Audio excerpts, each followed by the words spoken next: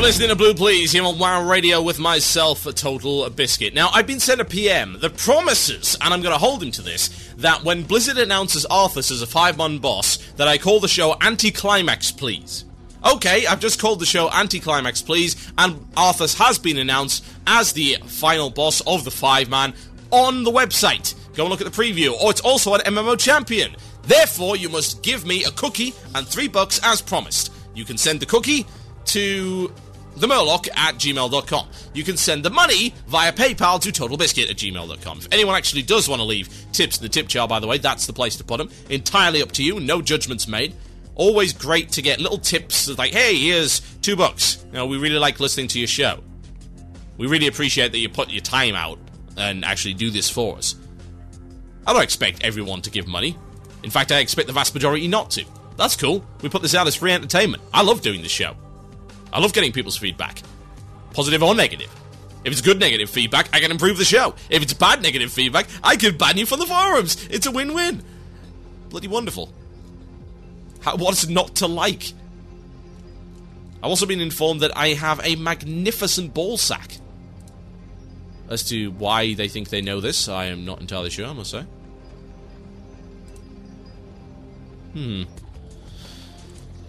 It's mysterious. I can, in fact, confirm, however, thanks to inside sources, exclusively, that I do, in fact, have a magnificent ball sack.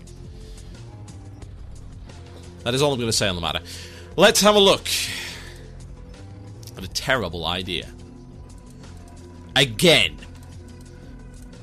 So back in the mists of time, there was an expansion called the Burning Crusade.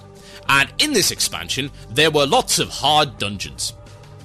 And this caused a problem for people. Particularly later on in the expansion when they were unable to find groups. So, here's what they did. They used a system called Badges of Justice. And these existed in the game before. You actually got them from heroics, in fact. And you could use these items to buy some pretty cool stuff. Yeah? Offhands, necklaces, cloaks, that kind of thing. They weren't great, but they were sort of starter-level raiding gear. Yeah, like Karazhan-level gear. Either that, or there was something very specific, like a fire damage offhand. Stuff like that. It was pretty cool. Everyone really liked the idea. It's like, hey, we can use this to supplement gear that we otherwise haven't managed to get. Or we can specialize. So what we don't do is put stuff like fire damage offhands in the loot table of a real raid instance. Because that annoys 95% of the people in the raid, because they can't use it. So you put the specialist stuff in a vendor, and people can buy it with Badges of Justice. Good idea, right? In fact, stellar idea. I don't know why they still don't do that. But of course, they got rid of fire damage, because it's too complicated. People get confused. Ugh. Lord knows we don't want to let people specialise. What kind of MMO does that? Well, I can think of several. Anyway, that's by the by. There are no other MMOs, folks. Don't believe me. I'm lying to you. So, we were all pretty happy with that system. Until Sunwell. What did that patch do? I can tell you what that patch did. In fact, it might have even been before Sunwell. I honestly can't remember. It was quite a while ago now. There was a patch, and this patch changed a few things. To start with, it allowed badges to drop from raid dungeons, like Karazhan. Okay. Wasn't too opposed to that, that's fair enough. I mean, people weren't really doing Karazhan anyway, so it's an excuse to get people back in there. Especially the newer players. It's like, hey, there's Karazhan runs now that you can go on. Then they decided to give tier 6 level epics for badges. And there was much, what? And there was much, WTF, Blizz. And there was much, yes. All of these things. And more besides, I might add. Because people were wondering, but the badge system was good. Why did you change it? But why didn't you just put some more loot in there for, like, starter level stuff? Let people get their really basic raid set. And by really basic, I mean bottom tier. Like, tier 4 level. And even then, you'd be missing pieces. Let them get a little bit of a head start. Not give them items that are several tiers higher than the content they're doing. Now, of course, there was puzzlement. And there was outcry. And the raiders were like, what are you doing? And the sane casual players were like, what are you doing? We didn't earn this. Why are you giving this to us?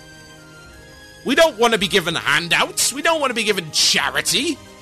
We want to earn it on our own, and we accept that if we're not able to play as much as these guys, our loot might end up being a little bit worse.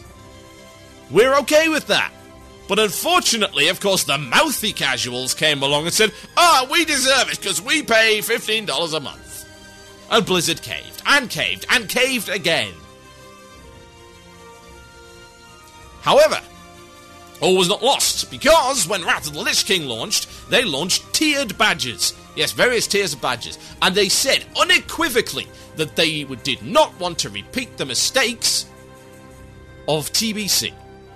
They did not want to repeat the mistakes of giving people disproportionate gear for terrible content and devaluing raid epics as we know it. They did not want to give charity to people. They did not want to demotivate people by doing things like that.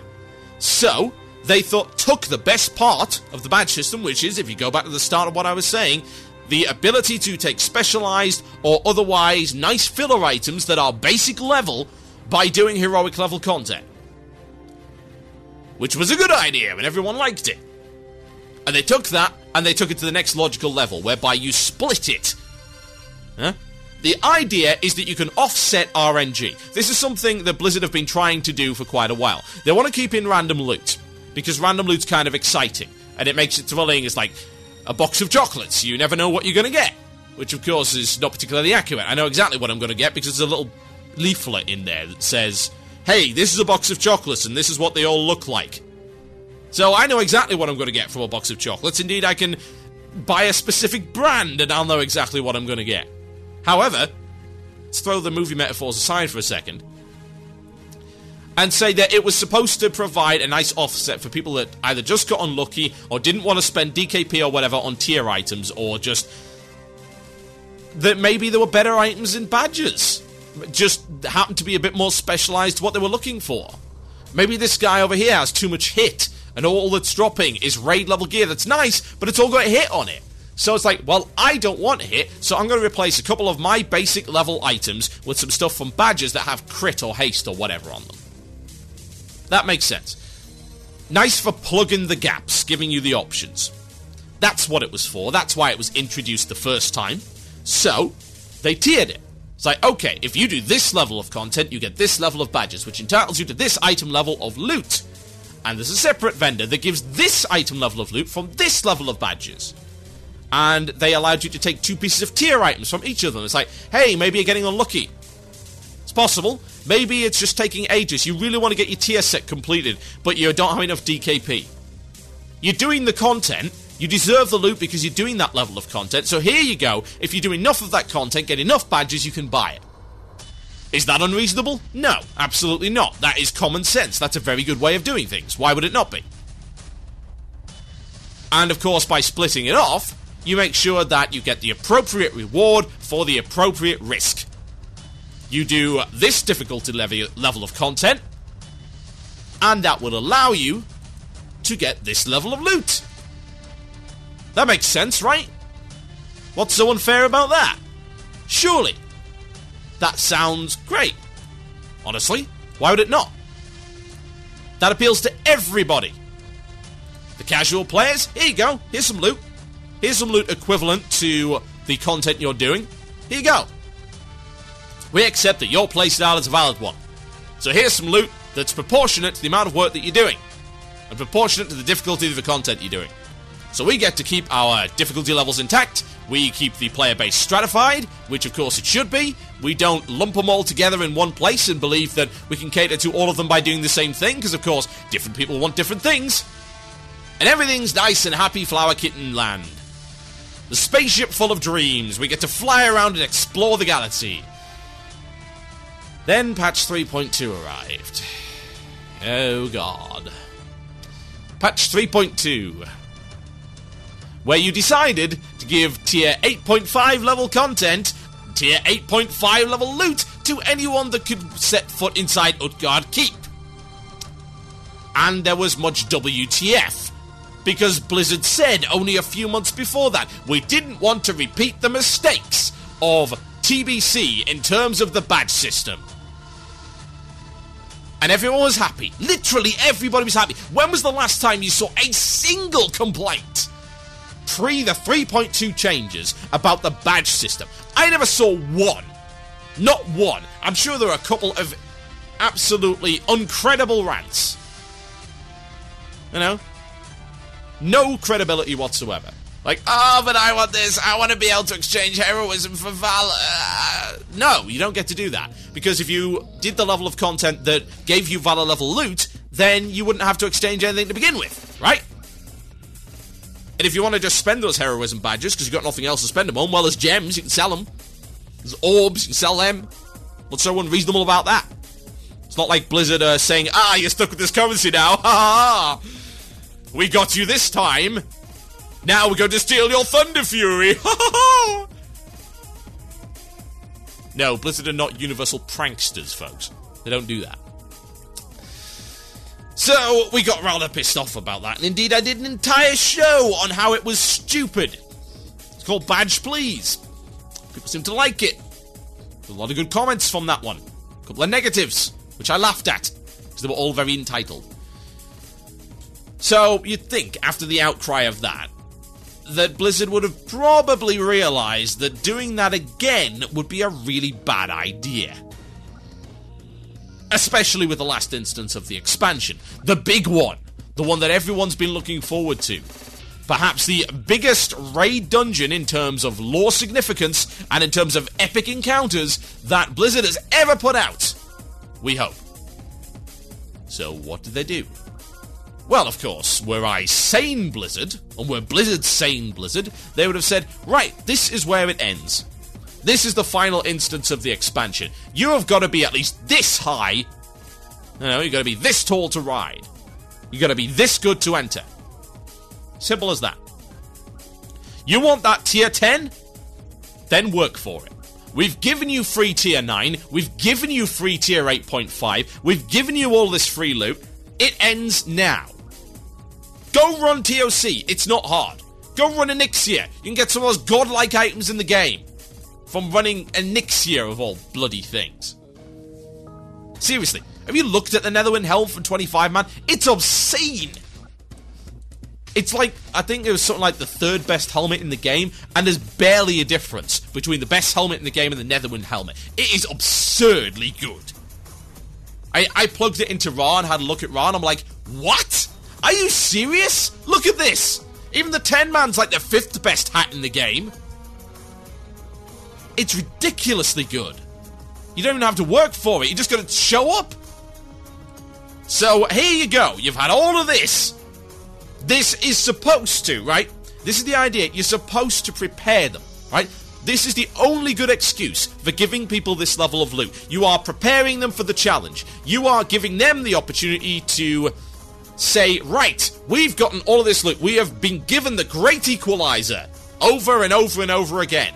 We are on equal footing with these guys. That means we get to demonstrate our skill and not be held back by the fact that we're not a bunch of basement-dwelling poop sockers. And we're wiping again and again and again. How can this be? I know how it can be, because you're terrible. That's how it can be. Now, I should probably mention what I'm actually referring to. Those of you who've probably worked it out by now, it's on MMO Champion. They are introducing a concept called weekly raid quests, which involves the killing of certain bosses, and it rewards you with not 1, not 2, not 5, but 10 Emblems of Frost. Yes, that's tier 10 tokens, folks. 10 tier 10 tokens. So, what are these bosses? There must be hard bosses, right? You know, like Yogg-Saron. Stuff like that, right? Right? Wrong. So wrong. Flame Leviathan must die. Noth the Plaguebringer must die. Sartharian must die. Oh, God. Have you learned nothing?